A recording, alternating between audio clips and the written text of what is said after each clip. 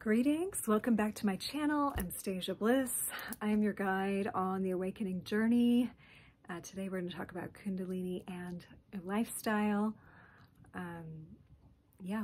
How is Kundalini lifestyle different than maybe a lifestyle before Kundalini? We're going to get into that, what things that you can do to refine your lifestyle so that you are getting the most out of this spiritual maturation that we are all going through. We are going through, yes, the age of Aquarius and the transits that take us to this place, but it's really just a journey of the Kundalini awakening in the human, which just means Divine Mother Shakti is awakening in each one of us. Remember, the mother energy, the divine feminine, is the mystical. It is the vast unknown. It is the knowing before the knowing.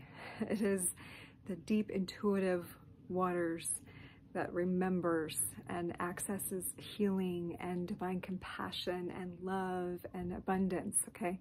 So we're moving from a limited construct to this state. So as we get into this today, maybe you want to take some notes. I'm just going to make this video brief, and potent, okay? If you like this video, please like it and please share it. That really helps me out. So, as I was saying, we're going from an old paradigm, an old reality, and we can see those structures breaking down externally. We can see the political, we can see the healthcare, we can see all of the different structures going through their own metamorphosis, a breakdown, a release of the old. If you want to look at the collective chakras clearing out, abundance and money and resources are all root chakra issues. Those are all transforming in the collective. So we can see that this is occurring. This is occurring for each one of us individually in our own way. So the old way we related to money, home, safety, security, basic needs, our relationship to that concept is transforming. So yoga and Kundalini awakening is a lifestyle where we recognize we were doing certain things that supported a previous pattern of living, maybe one that was constricted. If you're living in a more poverty mindset, maybe you only ate certain things or you restricted certain things and you didn't give yourself certain things. So as that awareness evolves with the awakening process, you begin to notice what you value. What sustains your life? What is the unique expression of what feels like home to you? And it's going to be different for everybody. What feels like home to one person will not feel like home to someone else.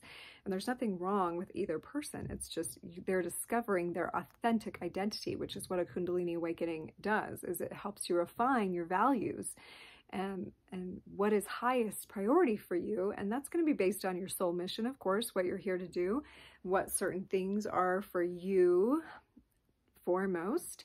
And so each chakra is going through this. So that means each area of your life right now gets to be looked at and shifted.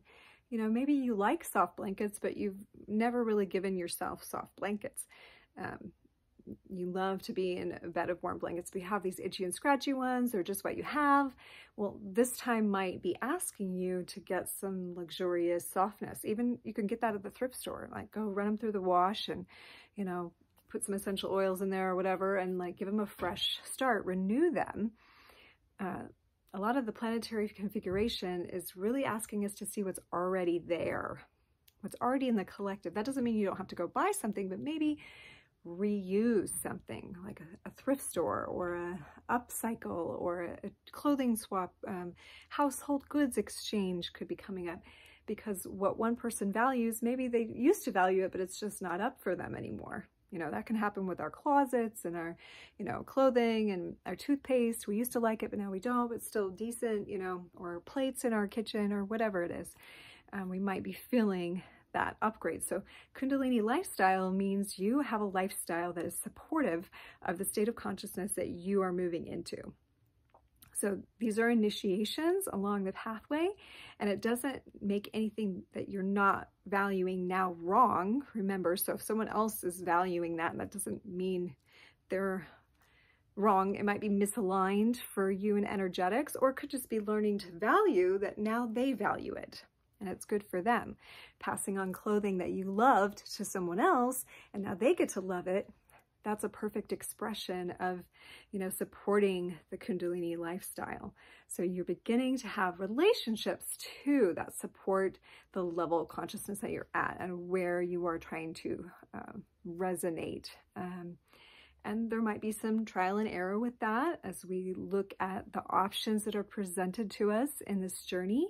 Remember, the more we awaken to the truth of who we are, the more of this God force, this Shakti, this Ma energy frequency, Kundalini runs through the system, then the more things will come at us and be attracted to that beauty, like moths to a flame, right?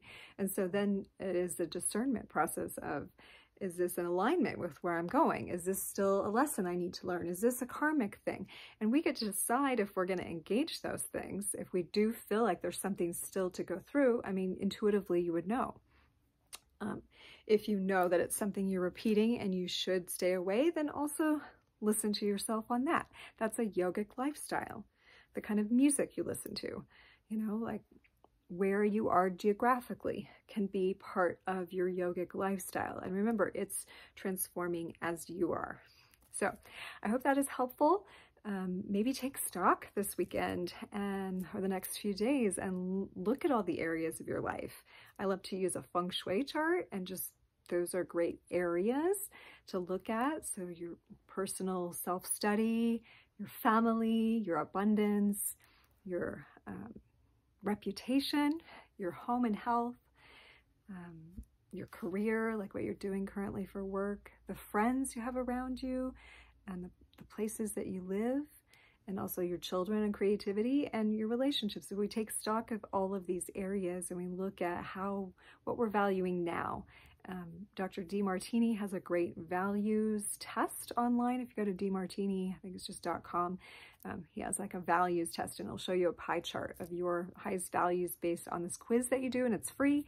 And I do it really often and notice that my values do change. As we fill one area and we become full of it, then we begin to radiate it. And now maybe we value something else.